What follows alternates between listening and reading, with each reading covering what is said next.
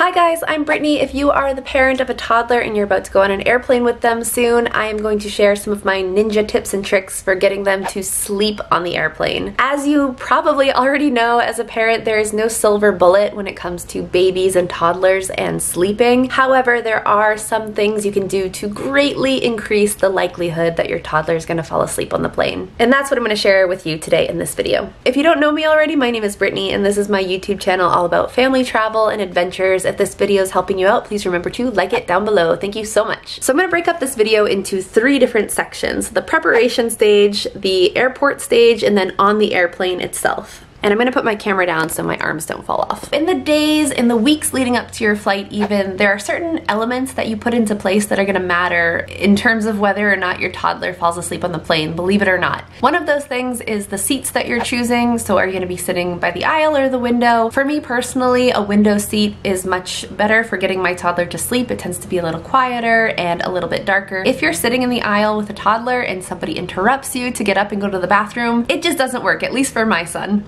Also, if you're going to be using any sort of toddler beds like toddler seat extenders or inflatable footrests, these can only be used in the window seat and the middle seat. You can't use them in the aisle seat, so that's something to keep in mind as well. If you've never heard of a toddler airplane bed before, these are actually pretty cool and they come in all kinds of different sizes and price points. I actually am sharing my research with everybody that I've done on this. I have a big spreadsheet full of the most popular toddler airplane beds, how much they cost, and all of the different features they have. Plus, in that same spreadsheet, I also included all of my information on travel strollers, travel car seats, and travel baby beds. So I would definitely recommend checking that out. I will try to remember to put a link in the description down below. Of course, in terms of sleep, you're going to want to consider whether or not your toddler is going to be a lap infant. If they're under 2 years old, like my son, they could still sleep or sit on your lap as a lap infant. My toddler does still sleep on my lap. He's almost 2 years old, but he will fall asleep on my lap on the airplane in certain conditions, if I get all of these things right that I'm talking about in this video. But if you know that your toddler sleeps better in the car seat, it might be a good idea for you to consider purchasing them their own seat and bringing your car seat on board the airplane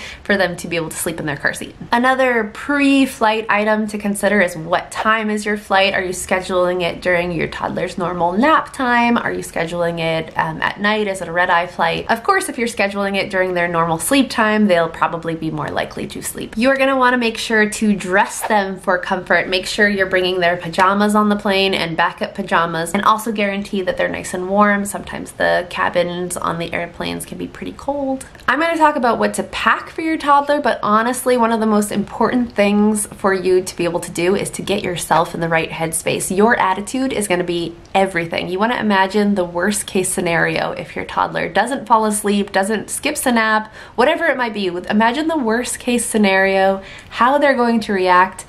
Imagine how you're going to react to their reaction to not sleeping. Just picture the very worst thing that can happen and accept that. And then remember that you are never going to see these people ever again that you are on the airplane with. Pack all of your baby's normal sleep cue items, so all of their pacifiers, blankie, binky, comfort, stuffed animal, whatever it might be. For my son, if we have his binky, his blankie, and his milk, he knows it's time for bed. He's already in that mood. We have an infinitely higher chance of getting him to sleep if we have his comfort items with us. We always do all of the normal bedtime routine stuff that we do at home with our toddler, and one of the things that works really well is to use a toddler bedtime story from YouTube. I don't know if you know what I'm talking about, but one day I just typed in toddler bedtime stories into YouTube, and there's all these like really quiet story videos that my son just loves, and they put him into this really dreamy state, and then after that we can read him books, and it's just like this long process of him getting really sleepy that starts with a sleepy YouTube like 5 or 10 minute video. So if you haven't tried those, check them out. Another mom friend recommended something called Lava, which I believe is a Disney short on Disney Plus. I haven't tried this, but I think it's kind of the same sort of thing, like a short sleepy video that you can show your toddler. So other items you might want to pack depending on your child are books, a portable portable sound machine, a wrap or a carrier to carry them around a little bit up and down the aisles so they get sleepy, some sort of toddler bed setup like an inflatable footrest or one of those inflatable seat extenders for the airplane, milk, maybe even a little pillow for them. A surprising part of this preparation stage that's maybe going to sound a little bit silly is to talk to your toddler about the trip. Even if you feel like your toddler is not understanding anything at all or is not going to understand, tell them about it in the days or maybe even the weeks leading up to your trip. Talk to them about what to expect, what they can expect to happen when you're at the airport. Walk them through what's going to happen at check-in, what's going to happen at security. Oh, we're going to go watch the airplanes, we're going to sit on the airplane, we're going to sleep on the airplane. Chances are you're going to be a little bit stressed out or maybe a lot of bit stressed out on your travel day. So it's good for your toddler to hear all of these words and expressions coming out of your mouth in a time when you're feeling nice and relaxed and calm. It may sound really silly, but I started doing this with my son when he was maybe around a year old, just preparing him verbally for what we were about to go through. And even if your toddler doesn't understand a word of what you're saying, it will somehow calm you down. It will make you feel calmer to talk through these things with your baby so that it doesn't feel like a total surprise for both of you. You've actually sort of gone through a little bit of preparation in discussing these things together. Finally, as far as the preparation stage, is to take care of yourself, parent. Meaning it's okay to pack mini energy drinks for yourself. Order coffees while you're at the airport. Drink plenty of water in the days leading up to your trip. And this is hilarious to say, I know, but try to get as much sleep as you possibly can in the days leading up to your trip because you are going to need to be on energy-wise. Hopefully you're flying with another adult. If you are, that is amazing because then you can plan on being on, taking turns, switching, being on and off, watching your toddler. If you're flying solo, please take care of yourself in the days leading up to your flight and store up as much energy as you possibly can. Okay, as far as the airport stage, this is so important for making sure your toddler sleeps on the plane. First of all, of course, don't let them sleep at the airport. Don't let them sleep on the car ride on the way to the airport, and let them spend as little time in the stroller or in the baby carrier as possible when you're at the airport. I often see this, parents strolling their toddlers around. Their toddlers are chilling in the stroller as they're like leisurely shopping at the airport. This is not what you want to do at all. Even if it requires a lot of energy on your part, and it does, you're gonna thank yourself for it when you're on the plane itself. So unless you're in a really big rush to get to your gate, let your toddler walk around, run around, follow alongside you while you push the stroller, while you throw your bags into the stroller and essentially just use it as a little trolley. Don't use any of the entertainment, the toys or the games that you've packed for the airplane at the airport. Save them all. Don't let your toddler watch the phone or watch the tablet or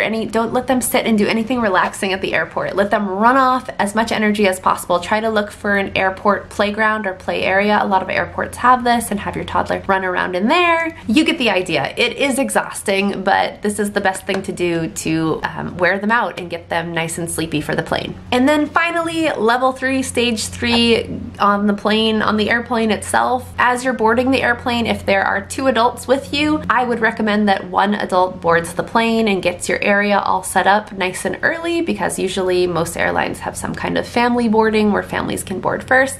And then the other partner stays with the toddler and runs them around the gate until the last possible minute, boarding the plane last. On the plane, your entire job will be to keep your toddler busy, entertained. You really want to hone in on your toddler, give them all of your energy and attention.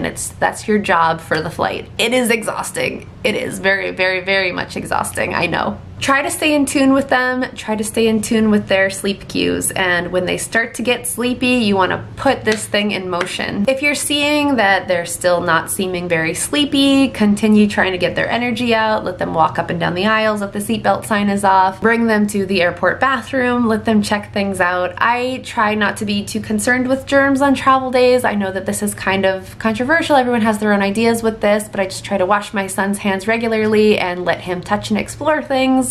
Once you've decided it's time to get the ball rolling as far as getting your toddler to nap or to sleep, start with some kind of quiet activity. So whether that's coloring or watching a sleepy video on YouTube or reading a book, whatever it might be, start doing that. If it's possible to darken your space, do that. Put the window down, turn off the lights, start talking to them in a hushed, relaxed, calming voice. You might even want to let the flight attendants know that you're going to try to get your toddler to sleep, so maybe they won't disturb you with any kind of drink service or anything like that. If you're still breastfeeding, I feel like this is amazing for getting your toddler to sleep. You might have an advantage here, but even if you're just giving them milk, there's like structured breastfeeding cover-ups you can use. And I've heard of moms using these on the airplane because it creates kind of like a breathable blackout area on you where your toddler can lay down on your lap and you can give them a bottle or a sippy cup of milk or breastfeeding, whatever it might be, and they have like their own little blackout space. So that's something I didn't mention in the preparation stage, but is pretty important. Don't let your travel day be the first day that your toddler has ever slept outside of their own bed, outside of a dark room, without their sound machine. Practice in the days leading up to your travel, in the weeks leading up to your travel, just having your toddler sleep with a little bit more light and noise, because otherwise I'm just not sure that this will work out if you haven't practiced before the day that you're flying. Mimic your whole bedtime routine and then just try to hold your toddler in your lap as quietly as possible, or have them lay down in their little toddler bed on the airplane, stroke their hair, sing to them, whatever you would usually do at home. If none of these things are working, I would suggest rocking your toddler. So using either a baby carrier, or if you're feeling strong enough, just hold them and rock them in the galley of the airplane. The most important thing to keep in mind is that you're just attempting something. Have no expectations. Imagine that they're not going to sleep, actually.